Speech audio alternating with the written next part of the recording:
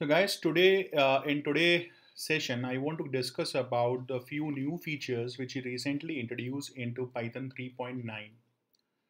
You might have aware that 3.9 recently introduced after 3.8 version, and there are a lot of features which we have. I'm going to discuss about few features in today's class, and these features might be useful for you to implement into your day-to-day life. Now let's see what are the different kind of features recently introduced into 3.9. So if you want to see what are the different features recently introduced, you definitely go to the Python 3.9 documentation. So you have to browse to python.org, and again you have to go to documentation of 3.9. Here you can able to see a complete documentation of it, and here are the new features recently introduced. So I'm going to discuss about a few features of them which are mostly useful for students into day-to-day life. Otherwise, you can browse the other features available over here and see that how you can implement those features into your projects or into your normal routine. So these features have introduced as it was introduced earlier as well in a form of PEP, which is Python Enhancement Proposal, and the Python Enhancement Proposals 584. You can able to see that 584 is right over here and it says union operator index. So you can just browse it up and you can able to see that what is recently added. So I try to explain this concept in a pretty simple way. Now in this Jupyter notebook, I am using 3.7.2 kernel, and in my ideally session, I'm going to use 3.9. So there is a difference between both the versions. Below 3.8 version, if we want to update our dictionary, we use an update function. So let's take an example of it. For example, if I have an employee which have few key value pair, so I take a key value pair as ID1, I take name, let's say I take a name as Jatin, I take company, I take a company name as Ethan's, and I say my location is Pune. I take the same employee details, but few of my details are different here. Let's say my company name is Credit Suisse, and my location, I remove the location from here. So here I have 4 key value pair and I have 3 key value pair. So if I want to update one dictionary by another dictionary, I know that we have a function called as update. What it does, it basically update employee 1 with employee 2 details. So we have a company here, only company is different, so it update the company by credit source, rest all details remain same. So if I print employee 1, I can able to see that a company has been updated to credit source and other details remain same. We can also do in this way, we can have employee 2 and employee 1. So I'm going to update employee 2 with employee 1, and when I run this, I can able to see that now the location is being added to employee 2. This feature we have already seen in 3.8 less versions. But if we want to implement the same thing in Python 3.9, so this has been recently updated that we have an operator called as a union operator, which introduced in 3.8 with dictionaries. So how to use it? So I copy the same example. In fact, I copy the same example and now I try to put it over here in a new file. And this is my example. So I save it down. Okay, and save it down with the help of test and save it. Replace. Now I have a new content. So when I run this, I get a same result because we have a backward compatibility over here. But if I really want to use the functionality which is added into 3.9 is called as a union operator. So I say employee 1 union employee 2. So it means that I want to update employee 1 with employee 2 details. So let's run this and see this. Run it. Now I can able to see this is my original file. Now we have an employee 1 which have ID 1, name Jatin. Company name I has as Ethan's, and I have a location and that location is Pune. So I have added these details. If I do in otherwise, I say employee 2, employee 1, save it down and run this. I can able to see that now the details has been added from employee 1. This one operator which recently added, and the other operator we have is something like this. So you say employee 1 pipe equals to employee 2. That's the same one. So what we are doing is we are modifying it and adding this value inside employee 1. Now I say employee 1. When I able to run it, I can able to see that the value has been updated now in employee 1.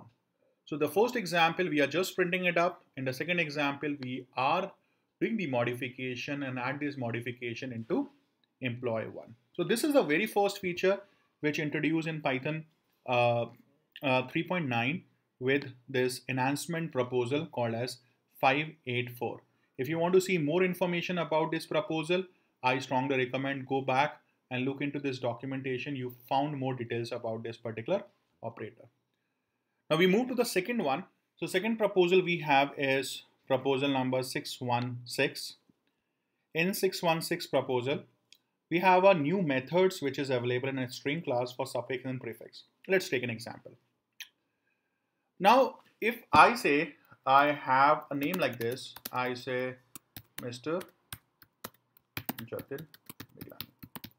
Now I want to remove this prefix in this particular string. So how we can normally do that? I say something like this. I say name 4 colon. Like after 4 index, I want to just get the other part of a string. So when I run this, I can able to see that I am successfully able to remove this particular prefix from this particular string. But string does not modify. So if I say print name, string did not modify because it's an immutable object we have. In Python 3.9, we have a new function. Here we cannot able to find it, but here we have a new function called as remove prefix and remove suffix. Let's see that's this feature. So if you say dir of string, we can able to find out the new functions over here called as a remove prefix and remove suffix. And it does exactly same job what we have seen just now. So let's say I remove this example and I say name equals to Mr. I put like this, Jatin Miglani, and I say print name dot remove, and what's that? Remove prefix. And I want to remove this prefix which is Mr. this. I want to remove this prefix and I use a brackets around. I save this example and run this. So 2 new functions has been introduced called as a remove prefix and remove suffix in this particular proposal, and which we have is PEP 616. If you want to find out more information about this proposal, again go back and look into this proposal right over here. Okay, now let's proceed to the third proposal. The third proposal we have is related to type hinting. So type hinting is a topic which was introduced in 3.5, and it was introduced with the help of a module. So the whole idea about type hinting is to define static typing data types or objects in Python. Now it has been recently updated in 3.9, where exactly few more static type introduced to inbuilt Python rather than introducing it from module. So this how we can able to achieve it. So earlier, if we want to do a type hinting or define any kind of a type typing, we have to say from typing import the data type which I want to define. Let's say for example, I want to define a list. Now, if I want to use a list of integers or list of string or list of floating point, we define the static like this. I say list1, my list1 equals to, not equals to, I say my list1 colon, and I say list, and I define all integer type. It means my list is going to hold all integer type now. So I say 1, 2, 3, 4, 5, 6. These are the 6 different elements I have. So I can able to access them now, and I can get the values. So we have defined a static type over here called as a list, which contains 1, 2, 3, 4, 5, 6.